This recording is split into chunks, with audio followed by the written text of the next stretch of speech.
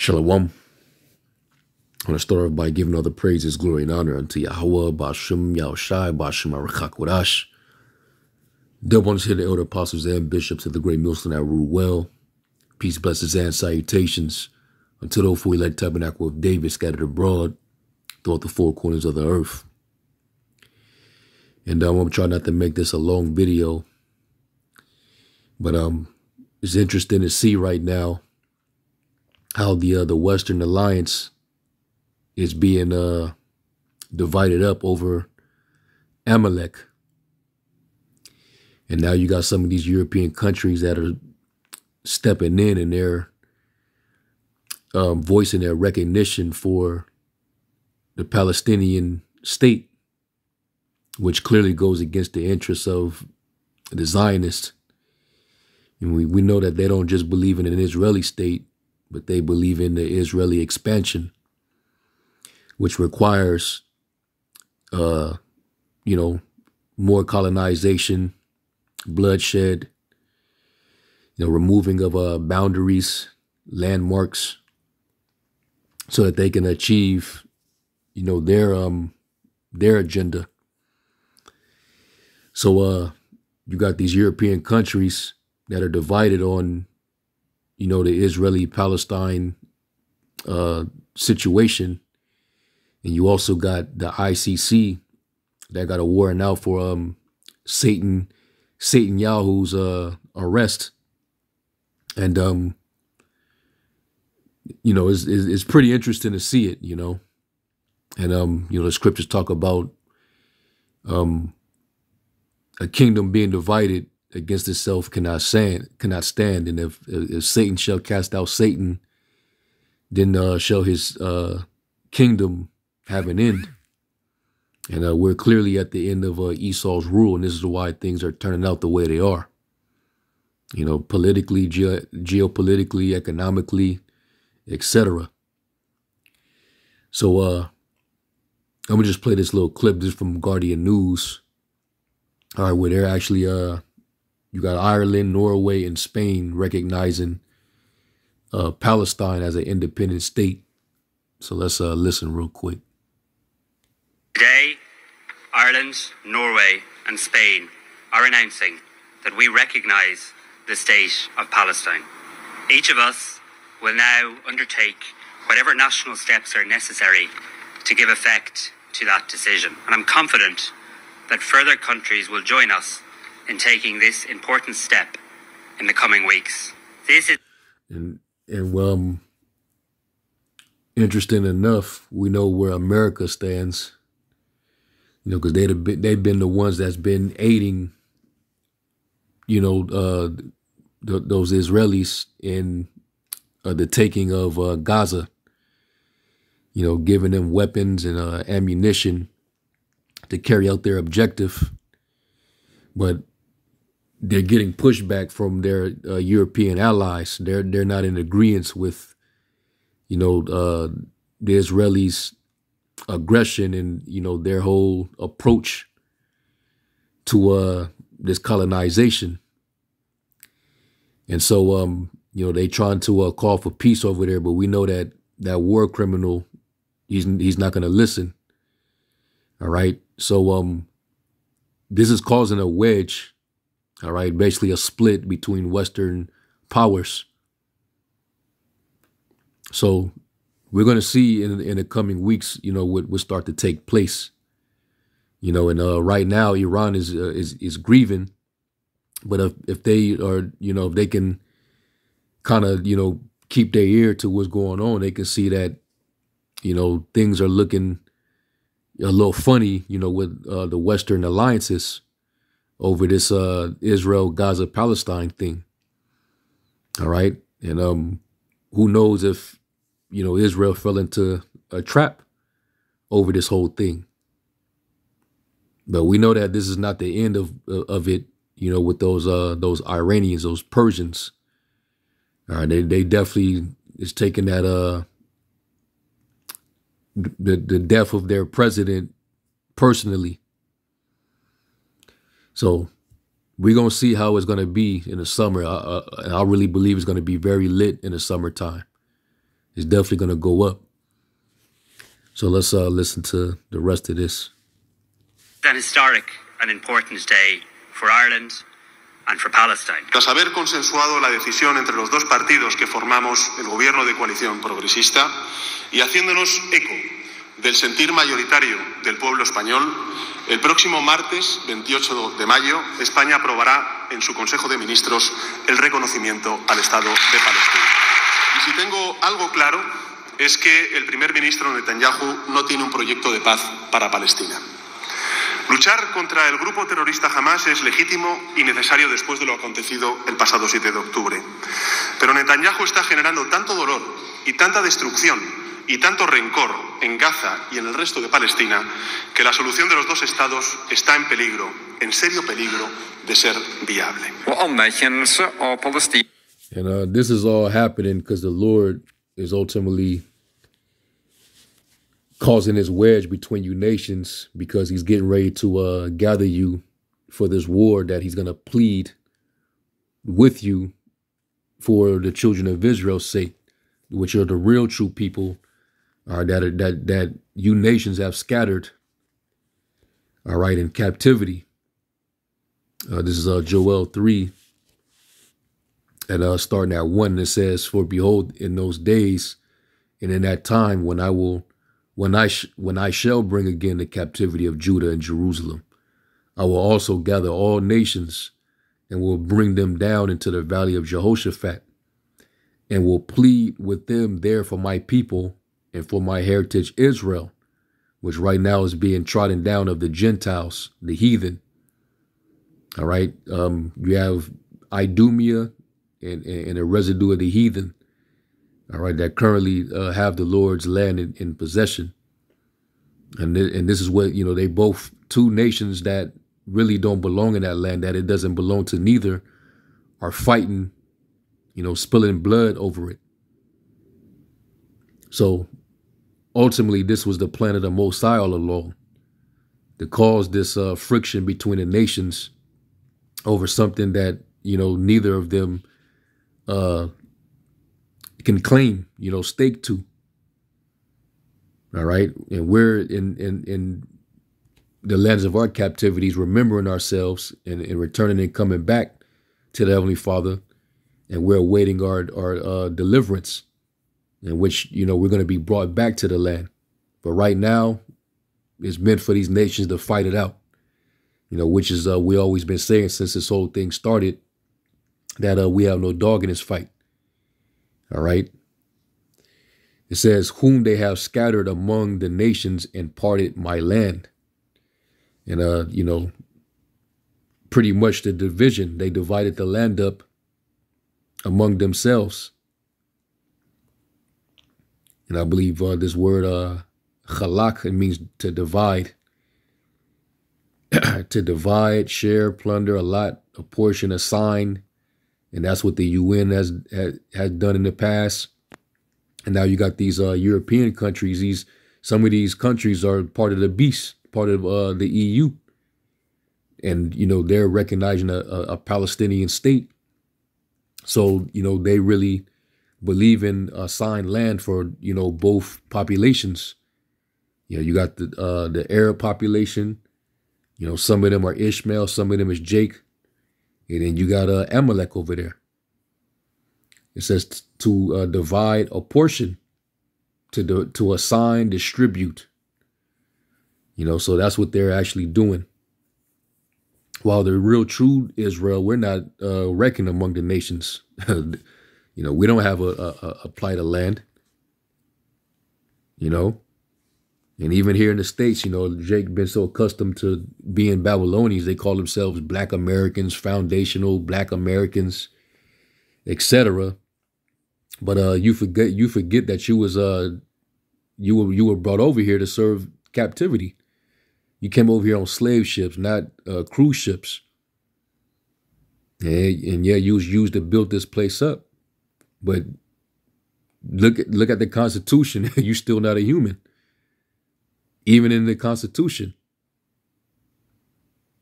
you still don't have the same amount of rights that other people groups have. So you're still in your captivity. You're still yet this day in your captivity. And now they got immigrants in the country replacing you in your own communities. And you've been here this whole time.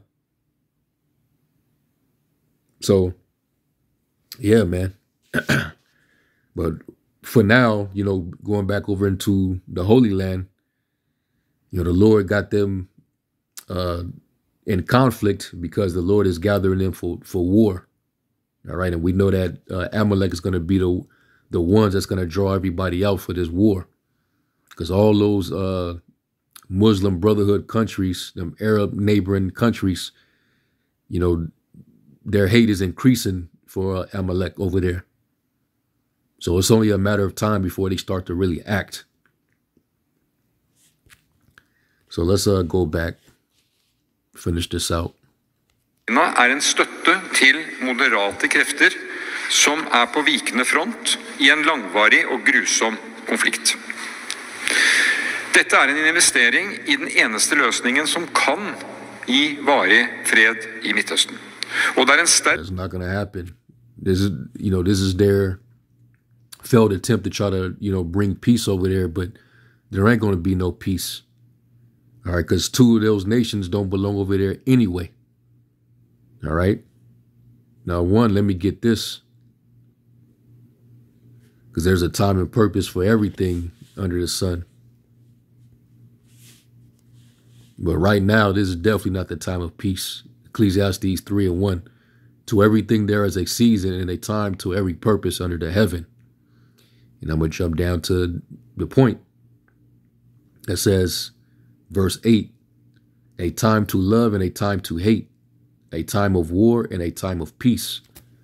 And right now, we're clearly in a time of war, which is why the Lord is, putting that spirit, between these nations to come against each other. Like the Lord gave the warning to his disciples that, nation shall rise up against nation and kingdom against kingdom. He said there shall be wars and rumors of wars. All right. So this is exactly what we're seeing. And let me get this in Thessalonians, because they're trying to ensure peace and security. But all that's going to happen is more bloodshed, more war. Because Russia and Ukraine, they're not going to turn down. China, they're still trying to surround Taiwan and can invade at any point. So they're not going to turn down. America, Babylon is spread thin. They got armies all over the place. And then right here within your own borders, it's about to be nothing but turmoil, chaos, war, disturbance, the state of disability, disorder. So this is 1 Thessalonians 5:3. It says, for when they shall say peace and safety, then sudden destruction cometh upon them as travail upon a woman with child, and they shall not escape. But you, brethren, are not in darkness, that day should overtake you as a thief. Yeah, because we're watching constantly, like the scriptures tell us. All right. We're supposed to constantly be watching, being vigilant. So the day's not going to come upon us, like a thief. It's not going to catch us unexpected. All right. And we're to watch while we're watching, for these prophecies, we're to report. All right. Give constant updates, go into these scriptures, give warning, especially to our people. Because Jake can still repent, while the doors of mercy are still open, but they're slowly but surely getting ready to close. So, Jake has to definitely be admonished. So going back, this is, I guess, the spokesperson for Spain. Oppfordring til andre land om å gjøre det samme som vi gjør I dag. Å anerkjenne Palestina og med det sørge for at prosessen mot en tostatsløsning omsider kan komme i gang igjen og få ny kraft. All right, so you got Europe stepping in, and they're not siding with Israel on this.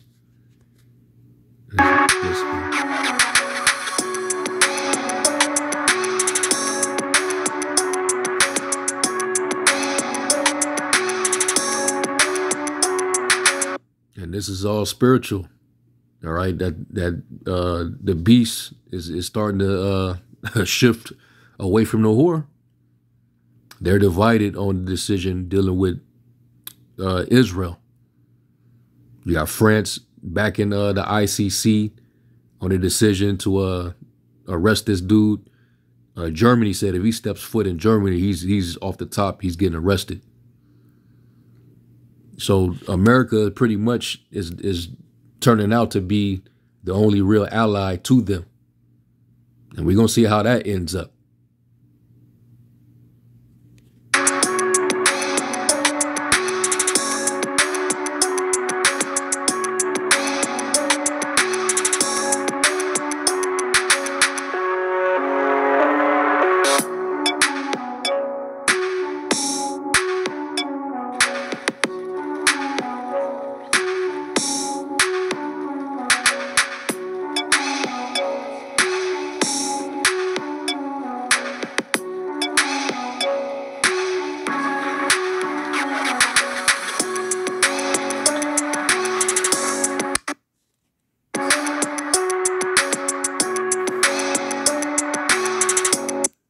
So you got France, Germany, Norway, Ireland, Spain. You got all these, so basically the different heads of the beast.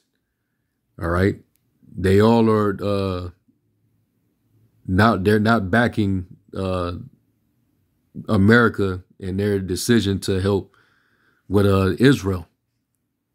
Because they see what it's causing, and the whole world is watching and paying attention. So this is going to cause more tension between the beast and the whore. Let's go to Revelation 17 real quick.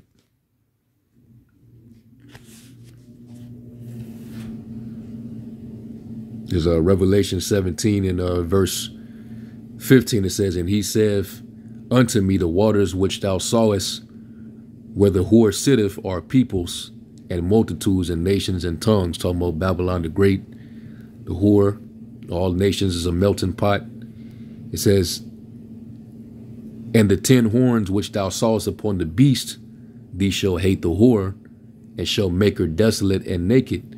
So something's going to happen where the tension is going to get that strong between the West, basically the division, the whore, which is America, and the beast, which is the EU, NATO. And they're going to basically turn against America, and they're going to shoot missiles. How else is the beast going to burn the whore? How can that happen? Militarily, it would only make sense that they will use their firepower and turn it against America. And the Lord's going to put the spirit on them to do it. All right. And they already been at odds ever since this Ukrainian war with Russia. The EU had to take a lot of L's over that whole thing behind America's decision making. So they finna get tired and fed up with the whore. And now look what their involvement with the Israeli occupation in Palestine and what they're doing over there. They're not with it. And that's going to leave them open to Iran and those other Muslim countries. Because if they're not going to back them, if they're coming out and saying that we don't support that and we're recognizing a Palestinian state, then when it goes up and Iran wants to finally retaliate, Israel's going to be vulnerable, and they're going to really need heavy backing from America, because everybody else is starting to back off. This dude, Satan Yahoo, he's doing too much, causing too much carnage in the land. It's inhumane. So this is all causing further divide among these Edomites. All right. And that's how you know that, the curtains getting ready to close on them. Their kingdom is coming to an end. It says, "And the 10 horns which thou sawest upon the beast, these shall hate the whore, and shall make her desolate and naked, and shall eat her flesh and burn her with fire." So America's going to be desolate, and the land of Israel is going to be desolate. Jeremiah 49 and verse 20. "Therefore hear the counsel of the Lord that he have taken against Edom, and his purposes that he hath purposed against the inhabitants of Teman. Surely the least of the flock shall draw them out. Surely he shall make their habitations desolate with them." So that's how you know it's going to end with Babylon and Israel being made desolate. They're going to get burned with fire, and the whole entire earth is going to reel to and fro like a drunkard. All right. Earthquakes, mushroom clouds, extreme burnings, radiation. That's what it's going to end with.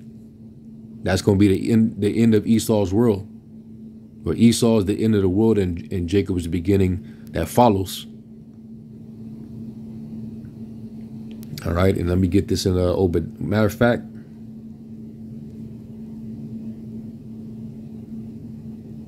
let me jump up. Yeah, Jeremiah 49 and 14, it says, "I have heard a rumor from the Lord, and an ambassador is sent unto the heathen, saying, Gather ye together, and come against her, and rise up to the battle. For lo, I will make thee small among the heathen, and despised among men." And hey, even Esau's despising his own. They despising each other right now. They're not in agreement with one another. So that's a bad sign for them, and that's a good sign for us.